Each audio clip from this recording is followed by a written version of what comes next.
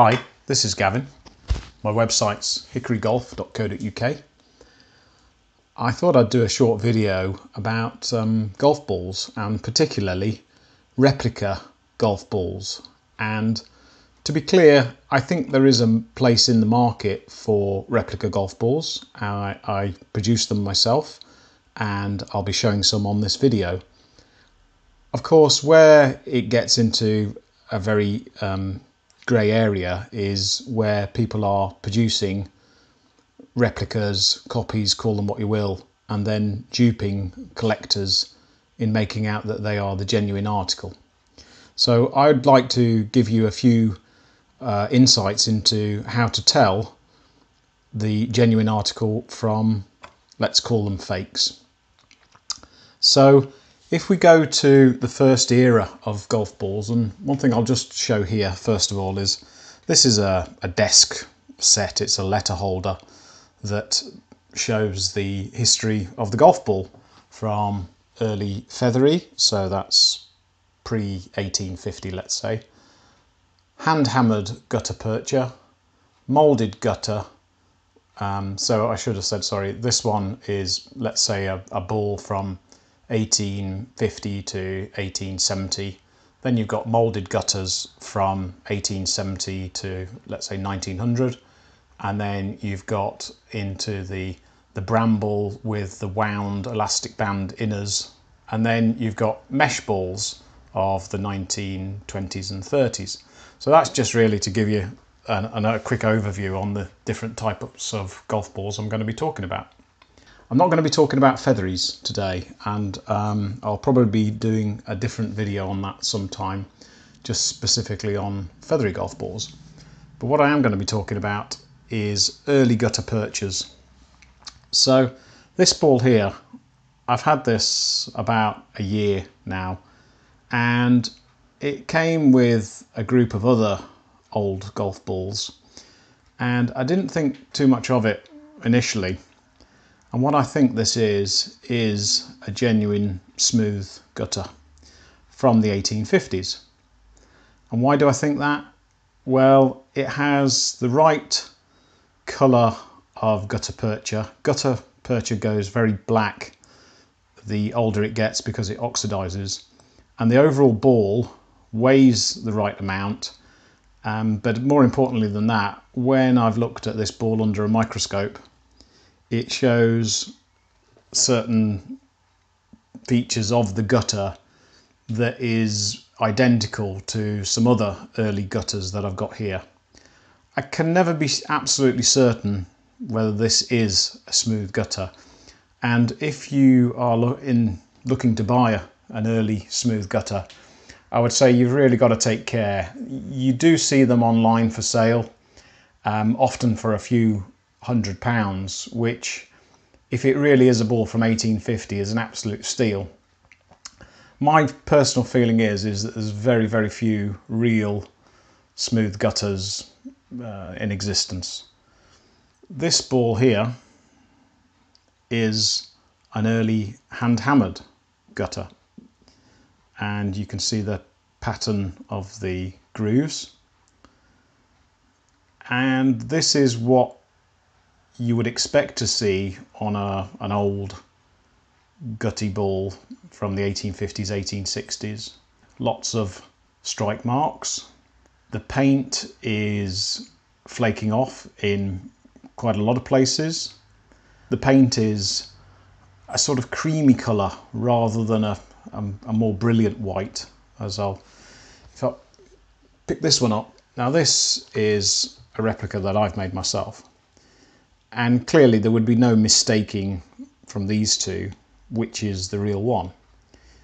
But let's say somebody did get hold of this ball, the replica, and chipped it around and put it in the ground and tried to artificially age it to make it look like a real ball.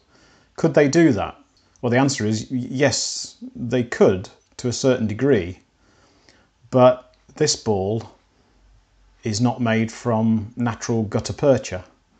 So I'd be able to look at it under a microscope at the raw material underneath once some of it had been chipped off, let's say. Quite clear to me that it wasn't made from natural gutta percha. In fact, I use a synthetic man-made material which performs the same. I've hit these balls and they go very good distances and all the rest of it. So yeah, when it comes down to it, a lot of it is in the details and experience of having inspected lots of different balls. Now this ball here is one that I have made from natural gutta percha. And when I first made it, it was a very, very light colour. And I did this about 6 months ago. And you can see what's happening is it's oxidizing naturally. So it's changing colour, it's going darker. So a ball like this, there is a danger that somebody could see this ball, let's say in 10 or 20 years time, and believe that this is an original hand-hammered gutta percha. I've only ever made 2 of these and they stay firmly within my house, and if I was ever to sell one, which I don't know if I ever would, then it would be clearly marked up or stamped as a copy, as I'll show you on some of my later balls. But yes, there is always a danger that something could in the end be misunderstood. One thing I would say about old either balls or clubs, in my experience, one thing that is very difficult to fake is the actual aroma or smell that old items give off. A lot of these old items were kept in houses with open fires, quite dusty, and it's like an old mouldy book in a way. You can open the pages and it will have a very distinct aroma, sometimes strong, sometimes quite faint. But that's one thing I look for whenever I'm inspecting a ball that I hope is real, but might not be. So that's the hand-hammered gutters and the smooth one. I should just say this one here is a very early gutter. It dates from the 1850s. It has not a regular pattern on it, so a more random hammered pattern all over it, and that's one of my favourite balls in my collection, which I shall be keeping hold of for hopefully quite some time. Okay, so moving on from the hand-hammered gutters, we then go into the moulded gutter era, so let's say from about the 1870s onwards. Now these 2 balls are genuine balls. I think that this one on the left with the slightly bigger squares is the earlier one. But if anybody has any information out there that would make them believe differently, then please contact me. So this one here on the right is an Okobo, as I pronounce it. Some people, I've heard it pronounced Okobo, but I like the term Okobo. So this is an 1890, 1895 ball with quite a good proportion of its original paint still in place. But again, it's got 1 or 2 strike marks, which you would expect from a ball. Something that is in absolutely mint condition, you would almost certainly, I think, see of balls that I've inspected. When you look at them with under a magnifying glass or under a microscope, you can see crazing in the paint. It's never perfect, and that's one way of determining whether a ball that purports to be in mint condition is in fact the real thing. So if we compare those with these 2 balls, so this one here has a square mesh, and I've made this one, and again the whiteness of the paint, it's more whiter and brilliant white than the genuine old balls. The underlying material is not gutta percha. This ball here is of a slightly different size than the other replica, and the pattern, the squares, is a little bit smaller. One thing I should say is a bit of a rule of thumb, but with all rules of thumb it doesn't work in every single case, is on replica balls you tend to have a more prominent equator seam. It's not always the case, but if a ball has a very distinct join in the middle, I would say it would be just a cause to think twice, is it a real ball or not? And with all the things I'm saying, it's a matter of taking all of them together to come up with a final verdict as to whether a ball is real or not.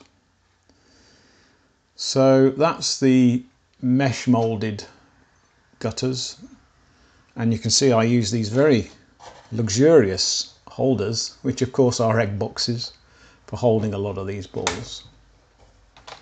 So these are all replicas, or let me just check. Yeah, everything in this box is a replica. Okay, moving on to pattern balls, and particularly, let's say, unusual pattern balls. So these two here are genuine balls. So this has a sort of ring donut cover, and it's had plenty of life, or has had plenty of wear on it. And this one is called the Resilient, and it has rings on it with like diamond shapes. And I've used this ball to make a replica, although I don't have one here actually. So what makes me absolutely certain that these balls are real?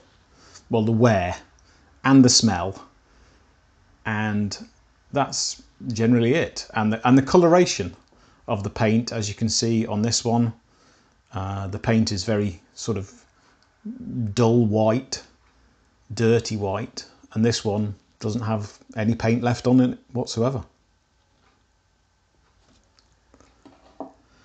So when we're thinking about other patterns, and let's say we're getting into, for example, this one here again is a replica that I've made using an original ball, and it's got horseshoes on it. I think this one was called the Crane, if I remember rightly. And yeah, Crane. So again, what you can see on these is, on this one particularly, is it's got a central join, where I've glued two halves together and then painted it. And what I do with all the replicas that I sell, and I'm sort of tempting fate here because I haven't got one here ready for sale, is I grind off a little bit, smooth off a little bit of the ball, and I stamp it copy.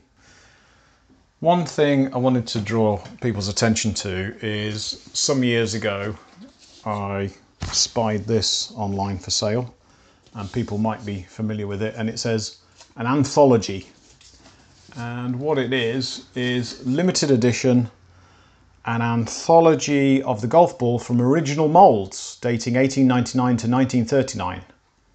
Replica antiques for the true golfer's collection. Now, within it, you can see that if I remember rightly, the Worthington Company produced some replica balls, and these are ones that I've got out of the box. And these, to my mind, are, I'll use the term dangerous in the market, because they were made using original moulds.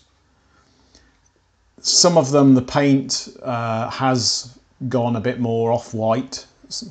This first one in my hand, let me just rearrange myself. So this one is very brilliant white, but others, for example this one called the Wonder Ball, the paint has dulled, and I think these were made in the 1960s, 1970s. So they're getting on for 40, 50 years old. And the paint has dulled to an off-white. Now, with a bit of artificial aging, I'm sure it wouldn't be difficult to pass that off as a genuine ball. So I would urge any collectors, and I know of at least one person who has been duped by balls from this anthology box. How do we tell the real ones? Again, it would come down to experience and looking at the ball perhaps under high magnification. But if it's been made by the original molds, then it's going to be very, very difficult to ascertain a real ball from a more modern copy, I would suggest. So, other things I would say is bramble balls. So we're talking here from about 1900 to 1920, in general terms. And yeah, this one is a copy. Hopefully it's stamped up 1997. So somebody has clearly made this. I don't know who actually made these. Somebody will probably know. But yeah, it's been clearly marked up 1997 to distinguish it from an original ball that would have been made closer to about 1910. So in summary, the things to look out for are general wear, to check whether there's been a spot that might have been marked with the word copy or replica that then has been ground off and smoothed over and repainted, to determine whether the ball has the smell of age, also if then there are paint spots that have been chipped away. If you can, have a look at the ball under some magnification, the parent material. Gutta percha has quite an orangey colour under magnification, and it's actually a bit translucent if you have a very thin sliver of it, whereas replicas that I certainly make, the parent material is jet black. So I hope that's been of interest. If you have any questions, please email me at info@timewarpgolf.com. Thanks for watching. Bye.